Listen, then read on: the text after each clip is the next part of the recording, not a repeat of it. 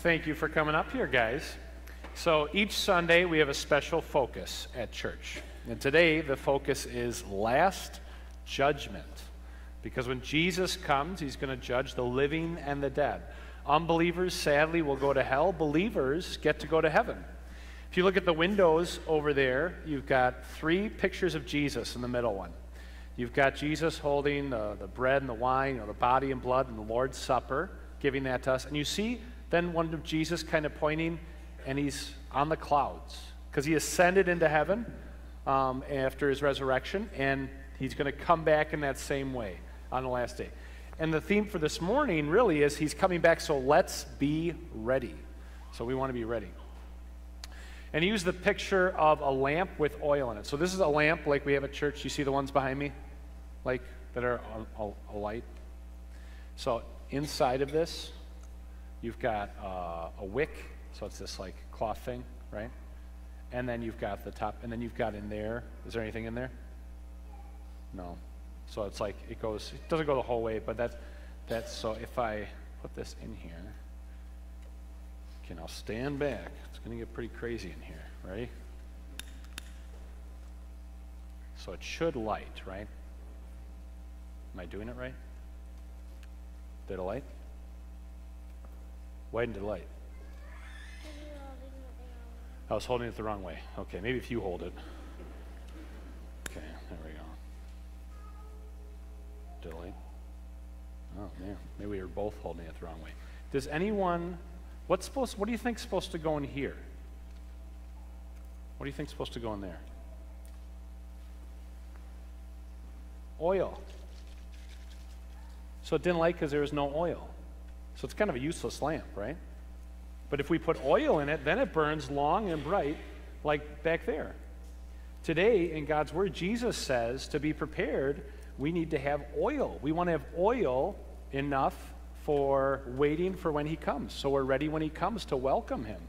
And so that oil that would be in our hearts is God's Word. It's our Savior Jesus. It's his forgiveness, his love. And so as we come to church, we're being filled with that oil. As we read God's Word, we're being filled with that oil. As we pray and think about all that God has done for us, forgiving our sins by Jesus' work on the cross, we're being filled with that oil. And so we're ready for Jesus to come back. So we can welcome him and say, welcome back. We've been waiting for you. Let's pray and thank Jesus. Dear Jesus, thank you for making us lamps, for giving us lamps of faith, and that you fill us with the oil of your love, your forgiveness, of faith, the Holy Spirit. And we ask you to be with us and bless us as we wait for you and look forward to the day you'll bring us home to heaven. In your name we pray. Amen. Grace and peace be yours in abundance through the knowledge of God and of Jesus our Lord, dear brothers and sisters in Christ. We love weddings. We love weddings. We make so many preparations for weddings. We look forward to them. It's this beautiful culmination of a man and woman joined together before God and witnesses, committing to love one another in the start of their beautiful life together. And the celebration that ensues as family and friends gather to celebrate. People buy dresses, suits, even wear a tux. This is a lot of preparations and a lot of excitement, and what a celebration. It's no wonder then that Jesus uses the picture of a wedding and a wedding banquet to describe what's going to happen when he comes back. When he comes back to gather in his church all those who have believed in him and to host this huge banquet for all eternity. And it's a day we look forward to. In God's Word, especially here, as he uses this picture, he also gives the warning and encouragement that we want to always be ready. We want to always be prepared for his return. And so we hear, go out to meet the bridegroom. Be prepared and wise, and live each day in eager anticipation of his great arrival. Hear now the words of Matthew 25, verse 1 through 13. At that time, the kingdom of heaven, if we could have it on screen, please. Thank you. At that time, the kingdom of heaven will be like 10 virgins who took their lamps and went out to meet the bridegroom. 5 of them were foolish, and 5 were wise. The foolish ones took their lamps, but did not take any oil with them. The wise ones, however, took oil in jars along with the lamps. The bridegroom was a long time in coming, and they all became drowsy and fell asleep. At midnight, the cry rang out, "Here's the bridegroom! Come out to meet him!" And all the virgins woke up and trimmed their lamps. The foolish ones said to the wise, "Give us some of your oil. Our lamps are going out." "No," they replied, "there may not be enough for both us and you. Instead, go to those who sell oil and buy some for yourselves." But while they were on their way to buy the oil, the bridegroom arrived. The virgins who were ready went in with him to the wedding banquet, and the door was shut. Later the others also came. "Lord, Lord," they said, "open the door for us." But he replied, "Truly I tell you, I don't know you. Therefore, keep watch, because you do not know the day or the hour." This is God's word. Jesus often refers to the kingdom of God or the kingdom of heaven. And what he's referring to is not a physical location or place, but he's talking about his gracious rule in the hearts of believers by faith, the gospel, the good news of forgiveness in Jesus. And he rules in our hearts. That's his kingdom. And he says today that he wants us to be prepared for his return when he comes to bring us home, and to be wise and prepared. Like you heard the 10 virgins getting ready for the bridegroom to come, going out to meet him. We can think of like 10 bridesmaids or the bridal party nowadays, going out, and they can't start the party until the groom gets there. And Jesus is the bridegroom, and we await his return, and we want to be ready. Well, what makes us ready? The wise ones, however, took oil in jars along with their lamps. So there's something to this oil that is what prepares us. This oil that seems to be available to all, but some take it with them, some keep it as precious and are ready, and then there are those who can also discard it, think it not valuable, and run ahead without it. The foolish ones took their lamps, but did not take any oil with them. Clearly, we want to be ones with oil. Well, what is the oil? It's God's forgiveness. It's the message of the gospel. It's our Savior Jesus. It's the Holy Spirit making our bodies his temple, creating faith in our hearts, sustaining it through the gospel and word and sacrament. And what is that gospel? The gospel is that wonderful news that even though we are sinners and we deserve the damnation in hell, God sent his Son to live a perfect life in our place, where we had failed, where we had missed the mark, where we had sinned, where we had fallen short of what God would demand of us, and we deserved hell for it. Jesus lived everything perfectly, and then was willing to credit that life that he lived to each and every one of us. And then in this, we would say awful, but now we realize great exchange, he took upon himself all of our sin, all of our guilt, all of our shame, all the things that keep us up at night, and then we regret all of it. Jesus took upon himself, and he had his Father punish him instead of us, and he suffered on that cross to pay for each and every one of our sins, so that the Father looks at us and says, forgiven, justified, declared not guilty. And then Jesus laid in the tomb 3 days, but on the third day he rose again, to prove beyond the shadow of a doubt that what God promises, he fulfills. And when God says you are forgiven, you really are forgiven, and that he has prepared a place for you in heaven. He ascended into heaven. He says, I'll come back in the same way you have gone, and I will take you to be with me, that you also may be where I am. That is the gospel message, and that he goes with us each and every day. And so we fill up on that oil, we fill up on that gospel message, as we're doing this morning, hearing the wonderful gospel sung by the choir, as we respond with our voices, as we hear Professor Scharf read from the scriptures, as you listen to this sermon, not just to check a box on your daily calendar, but to receive the life-giving words of God from our Savior Jesus. We go to baptism, we bring our infants, our children to be baptized, because God has made a promise. Whoever believes and is baptized shall be saved. Because God has made a promise that he makes us children of God through baptism, that he washes us clean of our sins, that he robes us with Christ's righteousness, really the only appropriate attire for a wedding that Jesus, and a wedding banquet that Jesus hosts. We come to the Lord's Supper regularly to receive Christ's body and blood with the bread and the wine, to be strengthened that way, and to receive that forgiveness and assurance that my sins too are forgiven. We go to the Word, we read it, we listen to it, we take it to heart, and we live our lives by it.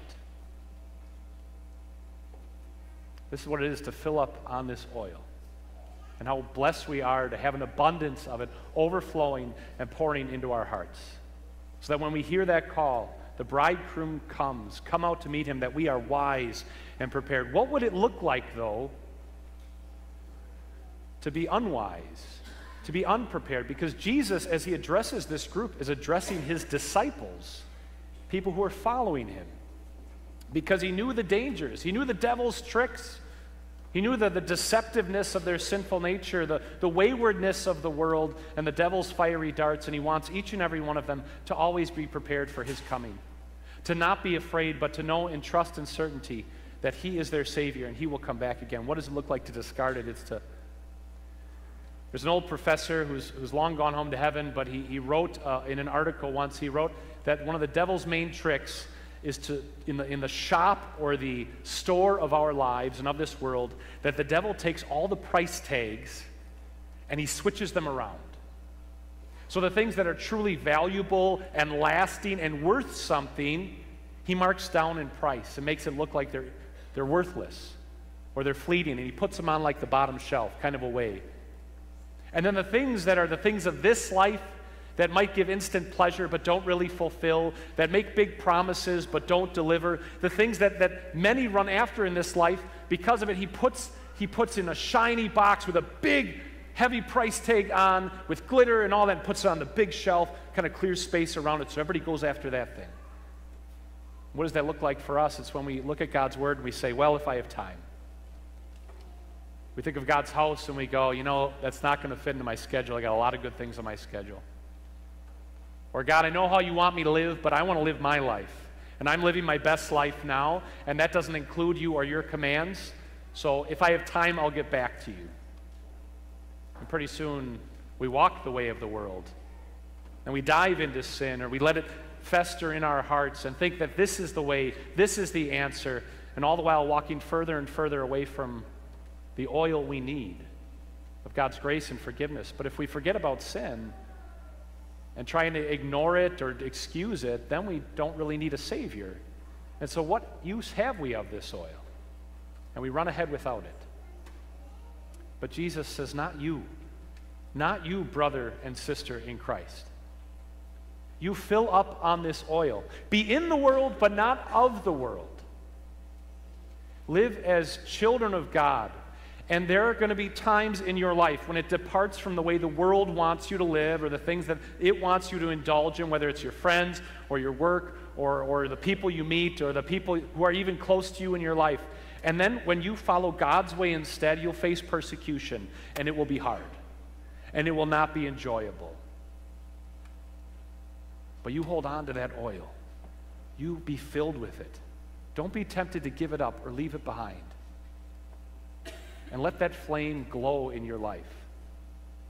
So you are a torch to those around you, that with the love that you show, with the forgiveness you give, with the humble spirit you go about your day and your work and your care for others. Let that be a torch. And people will see it.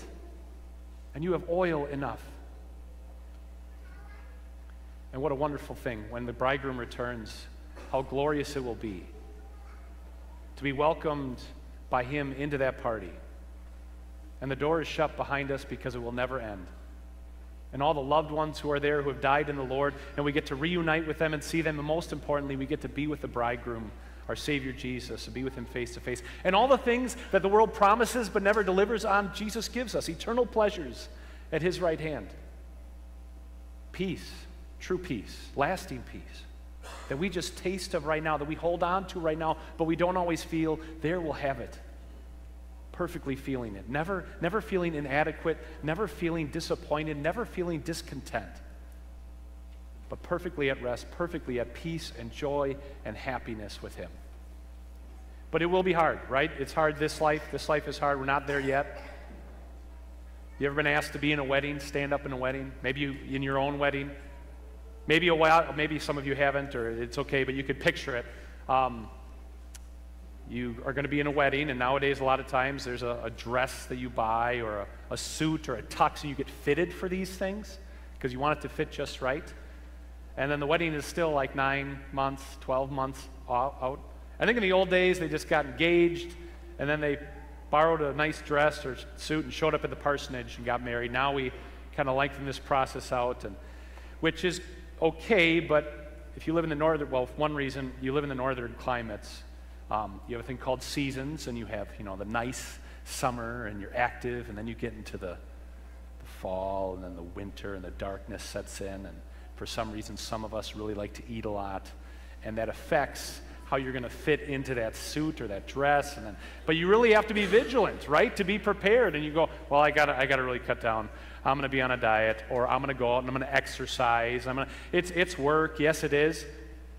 But is it worth it? As we get to that day and we're preparing for it, and we pull out the suit or get the tux or the dress, and we look at it and we try it on, and it fits perfectly. And we're ready. And we go in and we stand up in the wedding, we support, we're overjoyed, we go to the party and we just have a blast, and we'd say, was it worth it? Absolutely. Was it difficult? Sure. But is it worth it? What are we preparing for? What are we being prepared for by Jesus as he gives us this oil and pours this out upon us and into us? We're being prepared for heaven, for the bridegroom's return. And in Jesus, you are prepared. Taking in that oil of his word, his love, his forgiveness, his sacraments. And so that when you hear that call go out, the bridegroom is here, come out to greet him. We do. We're wise and prepared.